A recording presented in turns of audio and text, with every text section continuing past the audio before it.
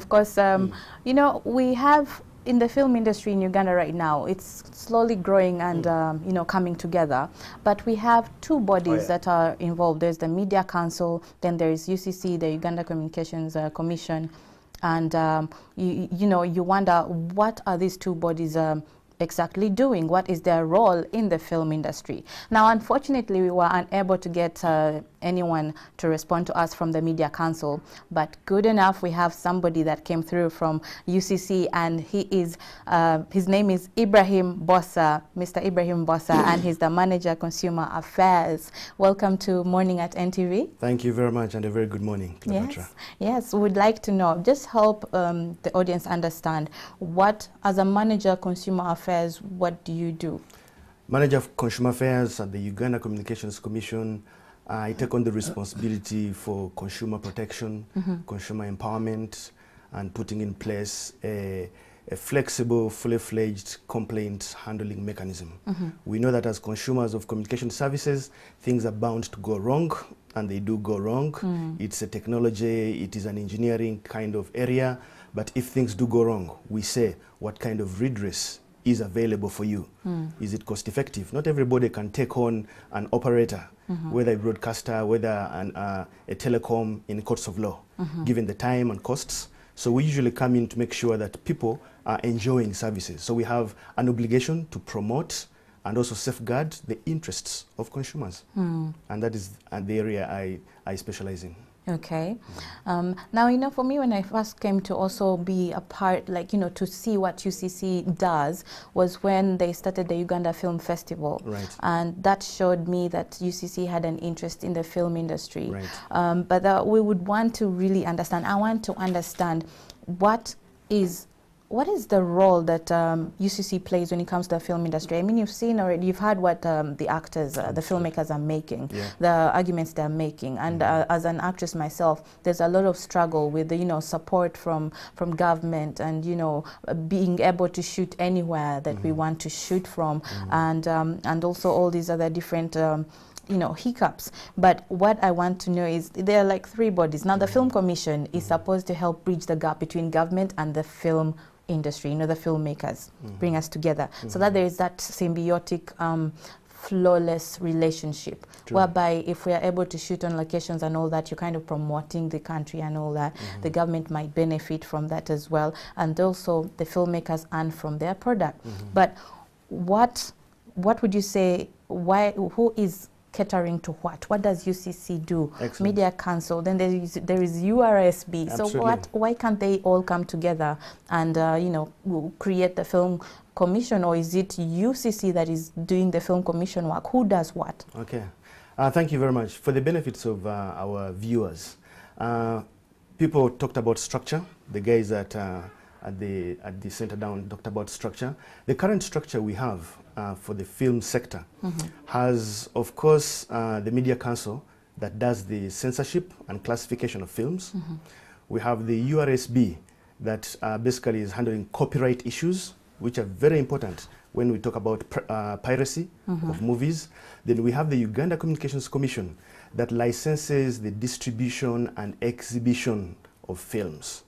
Now, if I restrict myself on the Uganda Communications Commission, the Uganda Communications Act of 2013, Section 37, empowers us to license cinematography, the exhibition and distribution of films in Uganda. And here we are talking about people basically who are distributing either as distributors of films. Basically, you're either selling or you're renting. If we're talking about cinemas, if you're talking about video libraries, and these have different categorizations, these are areas that we take a lot of interest in. Now, it is important for Uganda to understand that right now, our film industry is still young, it is still nascent.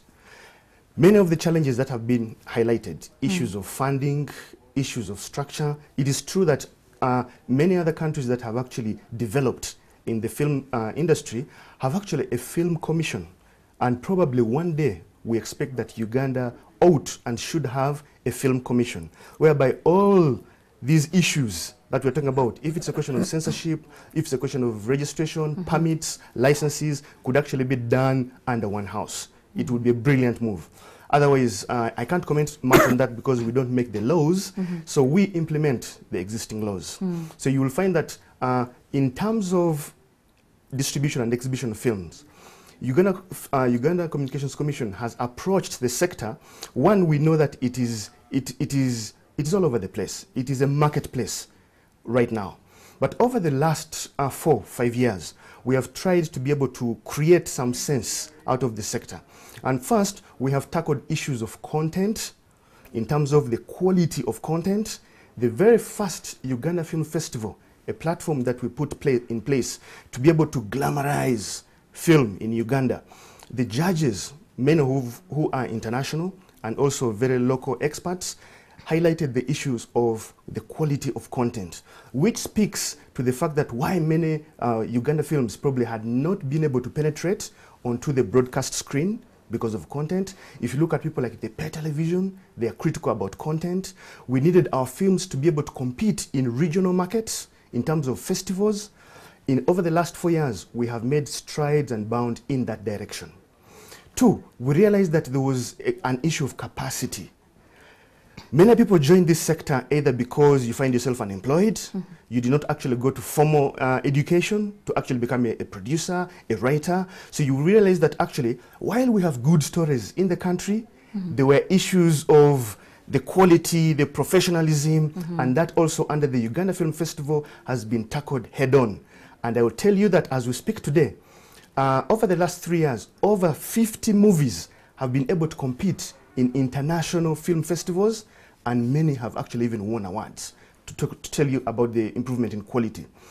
Over the last 1 year, over 100 Ugandan movies have screened on pay television channels, meaning that now the pay television channels can now appreciate that yes, this is a good quality movie that I can actually sell on my platform across the region. And we have handled this because the Uganda Film Festival, while we're talking about the glamour of the films industry, we undertake workshops for training. Usually it is 1 week. We have master classes, we have beginners classes, we tackle even specific areas. Last year we tackled an area on crowdfunding. How do you get money for your movie using means like social media, being able to have clips on your YouTube and the internet? You know, it's about the marketing. So yes, we have approached that area. So we know that in spite of the challenges that we have, the funding, people probably do not have equipment, but we have demonstrated that you actually don't need to own equipment to make a movie. What we have done as under the Uganda Film Festival platform is to bring different stakeholders together. Academia, people know where can I go to study to be able to learn a skill, either to write, to produce, or to act, and so on. We have brought people who own equipment so that people know who has what in the market. Where can I rent equipment? Okay, some equipment is professional equipment, some equipment is Juakali, but actually delivering a good product. So we have had all these people come on board. We have brought on place media buyers, people to come under the film festival and see what is available, who is doing what, at what quality. Even these media buyers begin to advise these guys on what they're interested in, so that producers and actors actually can be able to produce films targeting a particular market. So yes, in terms of film distribution and marketing, we have actually done some work. We feel that we are making progress.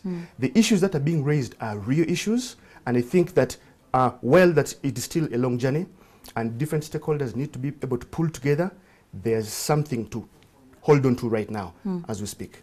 Okay, that is quite interesting that you mentioned. I just want to understand you. So you actually, as UCC, you are also putting together workshops to train people. Absolutely. Are you doing that? Yes. What we did as a commission is to have a platform that can actually promote and encourage networking and exposure to our local films. And as a package, that package has workshops, which are usually workshops that take a week long. But you see, these are usually to tease somebody, to show you what you need to have, what you need to do. And usually we do it in partnership with a number of film schools around. So it's like an intensive workshop. It's an you intensive learn a lot in a short time. Absolutely. But you know that after that, you can actually go and earn an actual qualification, if you wanted to, from the existing schools that we partner with, because they do exist. Then we also encourage, under that platform, cinema going. The cinema going culture in Uganda is still very low. I'll tell you that many of the major cinemas are struggling. And probably before the Uganda Film Festival, you could hardly see a Ugandan movie screening in a premium cinema in Uganda here. As we speak today, some Ugandan movies are making their launches, their premieres in the movies. So what we have done under the Uganda Film Festival is to have a week long of Ugandan movies screening in premium cinemas who are partnering with the Uganda Film Festival, and we encourage the public to go and watch these films free of charge. What we're saying, have the cinema experience. If you're there one time, two times, and you like it, and you enjoy it, probably the next time a film is being premiered, next time a film is being marketed, a family would go and watch a Ugandan movie. So we actually do that. We also have a film market under the Uganda Film Festival. A film market is an exhibition that brings together everybody who has a stake in film to showcase what they have, what they can do. Okay. Okay, thank you, Ibrahim. And we actually have Philip Luswata online. He is an actor, producer, director. Some of you may remember him from Igoli back in the day, and he's also been in Makutano Junction in Kenya. And he's also on a couple of projects right here in Uganda. He's one of, he used to be on Center for, was it Center for? Center for, a medical show that we used to air in Uganda back in the day. I was a huge fan, still am. So Philip Luswata will also interact with us, and we see what he thinks about the Film Commission. Philip Luswata, can you hear me? Yes, I can hear you. Yes, how are you this morning? I'm very good, Cleo. How are you? We're good. Okay, so I would like you to tell us, what do you think can be improved in the film industry? What are the challenges we are facing as filmmakers, and what would you want to see improved? Well, I think as a filmmaker, one of the biggest things that I've seen is the idea of not being understood. You know, you hear right now, government is really excited about the film industry. They have put all these different organizations that are supposed to look into it, but then we do not understand them. They do not understand us. Up to now, you find there is very little funding for training. So you want to regulate an industry. It's like asking your baby to start paying rent in your house. Yeah? Because now you have started growing, you better start paying rent. Instead of saying, let me nurture this child up to the point where I am able to earn the most out of them. So we have all these things that are coming to kind of step on our head. You find the media council is telling you can't do this. This one is telling you can't do that. This one is telling you, I want to do this for you. But they're not telling you, how do I want you to make money? How do I want you to be effective? How do I want you to, you know, to be contributing to the industry? They want you to tell them, this is how we are going to contribute, not them to tell you. So I think we're not being understood. And even when you hear the president saying, oh, we shouldn't invest in art, we should put more into the sciences and what. So we are having people who, yeah, I think that the big thing is government needs to work towards understanding the industry first before getting excited by what they are seeing. If you see many films are being created are being shot and sold downtown, then you get excited that that's a very good big revenue source. But you know, most of these staff who are making these films downtown they're making these films at losses. So we are in an industry of hobby, really.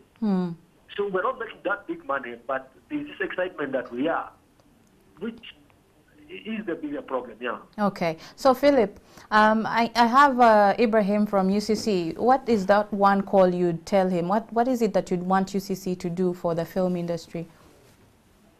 Well, I know UCC is a big budget organization, and that's one of the biggest things we are proud of. Like now, when they do this festival that they do, which usually costs upwards of $1 billion or something, if this kind of money is put out to, you know, these small filmmakers, and maybe they make this fund so that it's loans. They loan the filmmakers. Instead of saying we are going to give the best filmmaker $10 million, loan the best filmmaker $10 million to pay back, but to be able to make money. You know, even when you look at 2040 of the NRM government, we shall be employing to youth, contributing to youth employment in a big way, because one film is going to employ on minimum usually 100 people. Now you imagine those are 100 thieves of the of the street, and instead of now investing in these trucks, what are they, riot trucks? You're investing in dogs. You're investing in tear gas. You invest in people communicating, people talking to each other, people expressing themselves. And that's how you create a developing nation. So out there, UCC really needs to come out stronger, other than just sitting and watching and waiting for the festival, because that's the big thing now we know. To say, we are putting this here. Now we want you to proactively come out and start working. Make films, and this is possible for you. Okay. Okay, thank you, Philip. What do you have to say about what Philip is I think talking Philip about? makes a very genuine and a real concern, especially them wanting to be known, the government understanding what they are actually doing. And I would want to tell Philip that actually the government has made strides in trying to know and understand the film sector.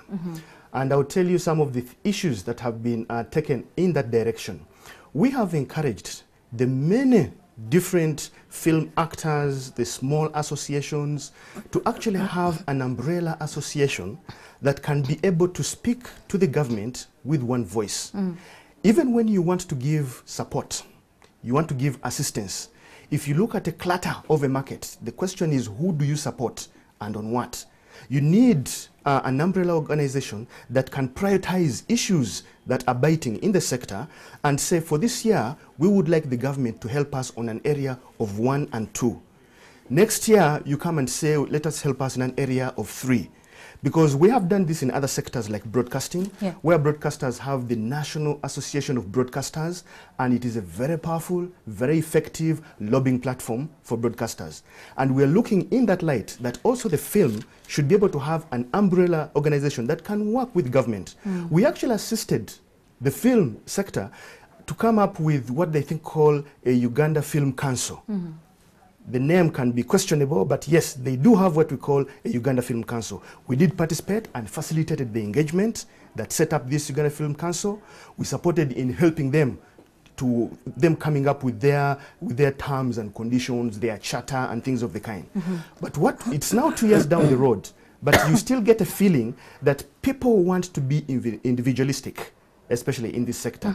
People still don't believe in an umbrella association. People want to be themselves privately. And you find that is difficult for the government. Do you think that is a problem because most of these filmmakers feel there is no film person representing?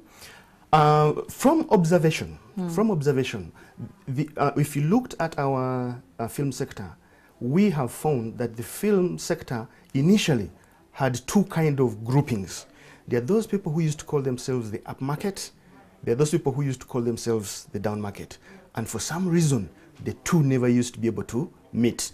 So you find that sometimes you're undertaking an engagement and you only have representation from one side. Where one side is, another does not appear. And that seems to be a challenge. But I think for any industry that is growing, that is inevitable. That's why we felt that as the Uganda Communications Commission, we could offer a neutral approach and therefore be able to have a platform that can bring people together. When we do the film festival, if it's an exhibition, if it's the award gala, if it is training, it is for everybody who is participating in the sector, and we're doing it free of charge. So there's no discrimination. So we're hoping that in that, somehow the sector should be able to learn, to be able to work together and be able to lobby in one voice. Okay. Thank you, Bossa. We are still with Ibrahim Bossa. He is the Manager Consumer Affairs at UCC. And down at National Theatre with Andrew Chamagero, we do have the filmmakers that have questions for you. And Andrew, can you hear me?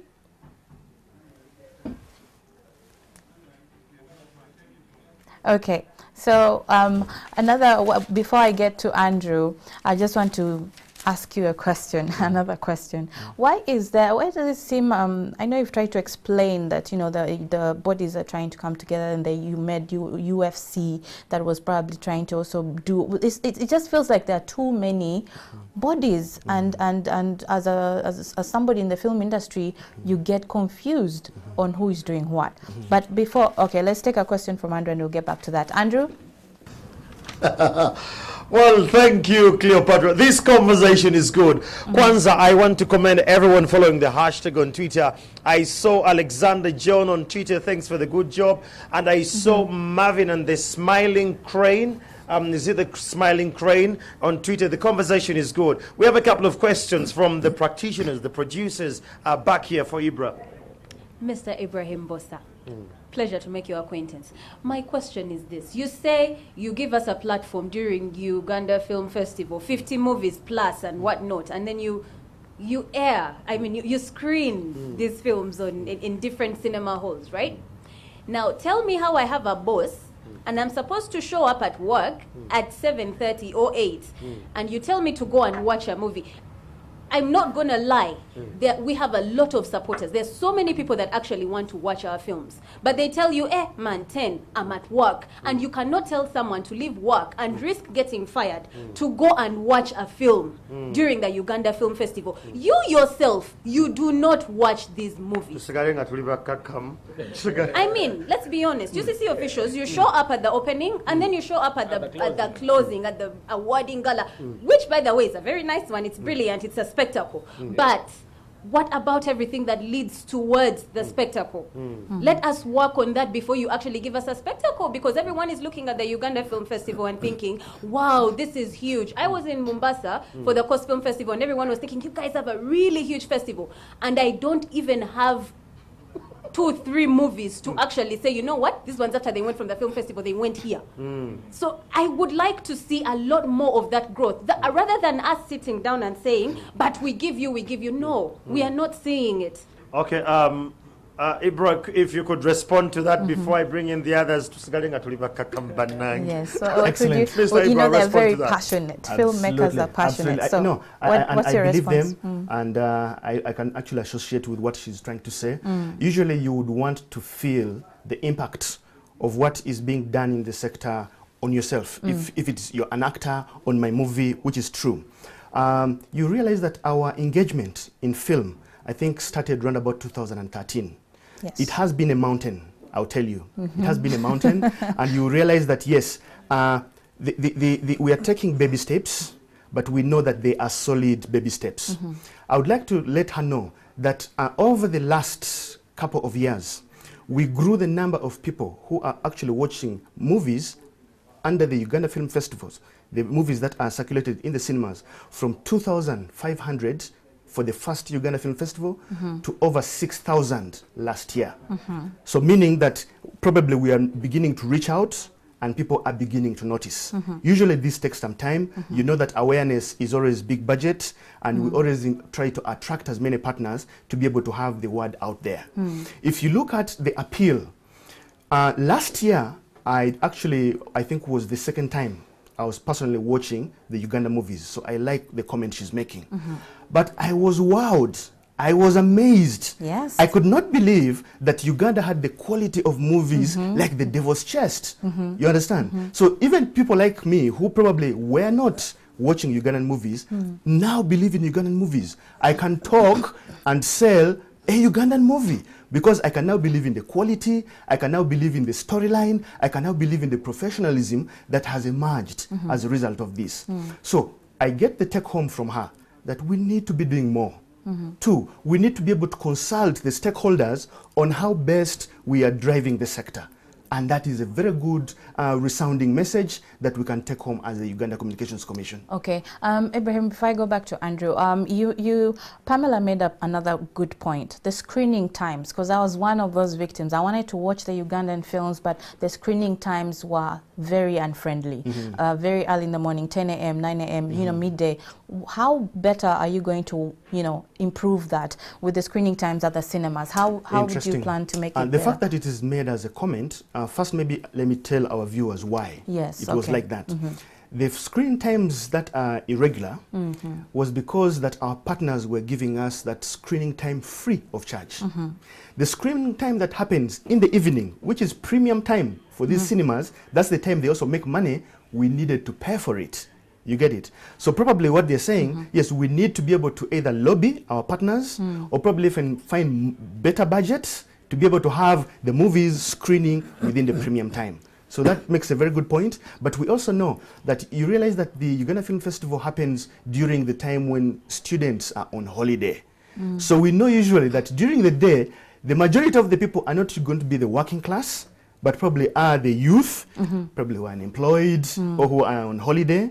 And we have always done the evening corporate screenings for those guys who are from the office. And you realize that even the setup is a little different from what is happening during the day and what is happening in the evening. So progress there, but also the point is taken home. So slowly the time will increase to a better time.